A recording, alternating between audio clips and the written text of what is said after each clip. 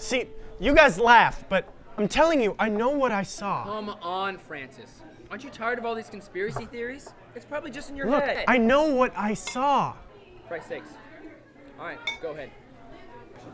Okay. I was heading down to the old heating plant to get some pictures of the renovations for the paper. Everything outside looked normal. No one had responded to my emails about getting on site, so I figured I'd just head down and check it out anyway.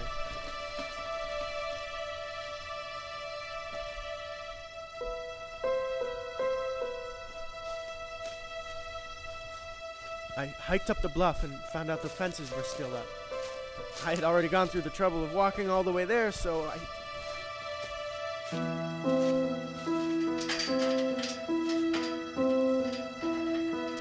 snapped a few pictures and climbed the fence.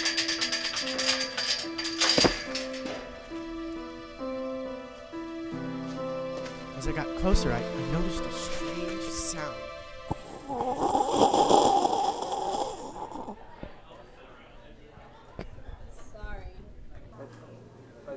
Strange sound.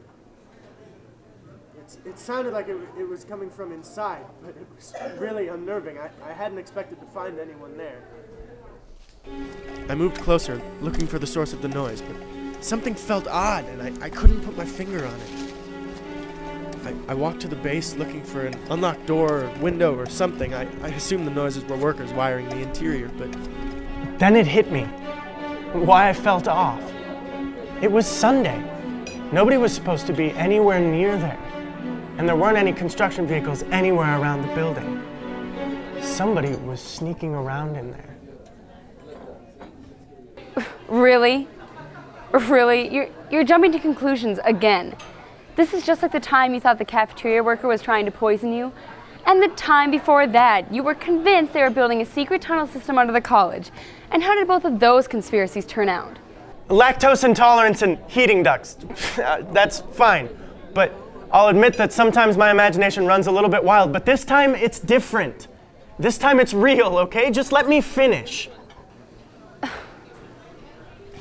I walked up to the service entrance, but the second I set foot on the stairs, all of the noise from within abruptly stopped, except for a small, muffled scuffling.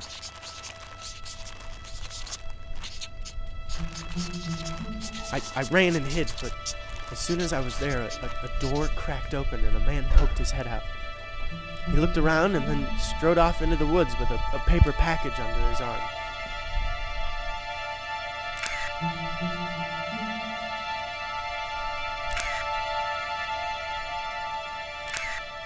I tried to follow him, but I lost him somehow. Then I came here. Come on, Francis. Aren't you tired of all these conspiracy theories? Probably just in your head. Sorry, I just don't see it. It was probably a building inspector or something. But the package, he had to have the package for some reason. I don't understand what it could... I understand that you have a hard time trusting people. That's fine to a point, but this is getting ridiculous. The world's not that scary of a place, okay? I guess you're right. Sometimes I just get so wound up and I feel like...